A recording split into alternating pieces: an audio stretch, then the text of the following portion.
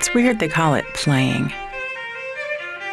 As if calluses and late rehearsals and hoarse mornings don't exist.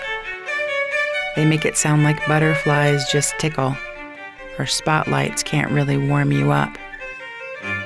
Some people get that it's the wrong word. My parents know playing won't support me, and they'll probably lose sleep until they trust that my professors agree. I'm well aware that playing will not open the doors I need opened. It won't break down the walls I need broken, and it won't call me up on any of the million stages that are waiting. Playing won't make me smile.